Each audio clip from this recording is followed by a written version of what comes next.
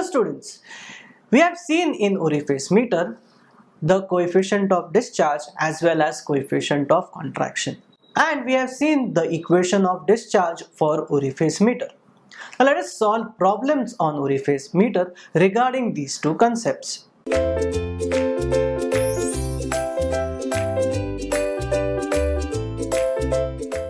So we have over here a orifice meter having orifice diameter of 15 cm is inserted in a pipe of 30 cm. The pressure gauge is fitted in the downstream and upstream of the orifice reads 14.71 as well as 9.81 respectively. Find the flow rate in liters per second. CD is equals to 0.6. Take the specific gravity of oil is 0.85. So now over here, let us see what is the data given to us. The data is diameter of the orifice D0 is given to us as 0.15 meter or 15 centimeter. The diameter of the pipe is equals to 30 centimeters, whereas coefficient of discharge is 0.6 and the specific gravity of oil is equals to 0.85.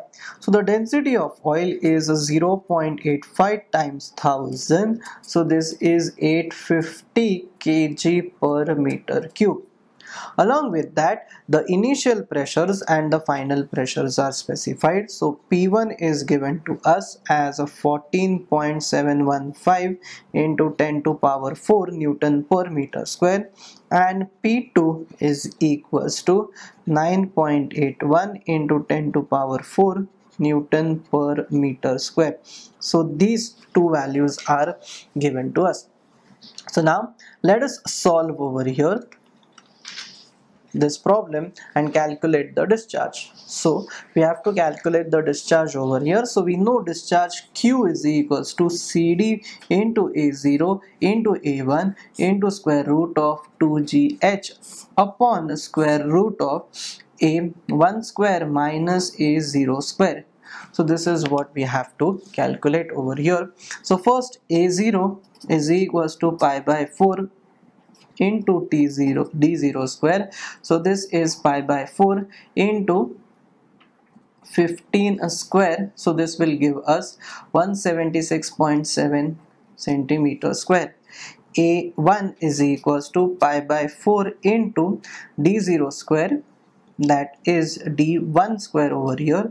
So this is pi by 4 into 30 the whole square is equals to 706.85 centimeter square. So that is value of A1.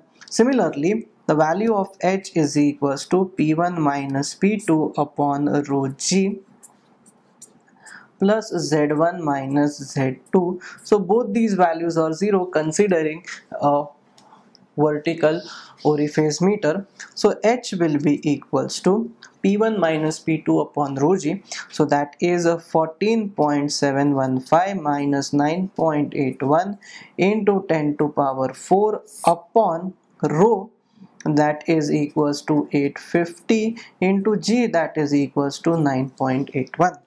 So we have calculated the value of H, which comes out to be 5.88 meters or 588.23 centimeters. So note that we'll solve this entirely in centimeter square and we'll get the discharge in centimeter cube per second. So let us substitute those values over here. So Q will be equals to CD into A0 into A1 square root of 2GH upon square root of A1 square minus A0 square. So let us substitute everything in centimeters. So Q will be equals to 0.6, that is coefficient of discharge, which they have specified to us in the problem. So that is coefficient of discharge, that is 0.6 over here into A0 is 176.7 into A1, that is 706.85 into square root of 2 into 981 into 588.23. Note that we have to convert this into centimeter per second square, that is acceleration due to gravity, just to put this in form of meters in terms of centimeters. Also, if we can also solve this in terms of meter, but the calculation over here will be a very big calculation, since over here this term will be related to 10 raised to minus 4, this term also will be related to 10 raised to minus 4, these two terms inside will also be 10 raised to minus 4. If as a student, if you're comfortable in solving in terms of meter, then you no need to convert this value, or else you have to convert this value.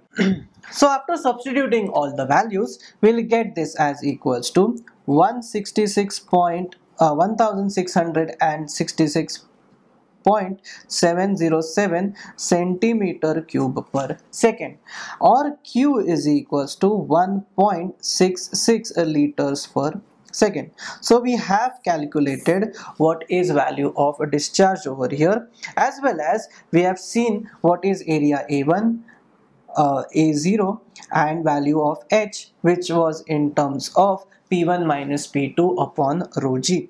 So I hope you have understood how we have calculated the problem related to Orifice meter having a different liquid as compared to water.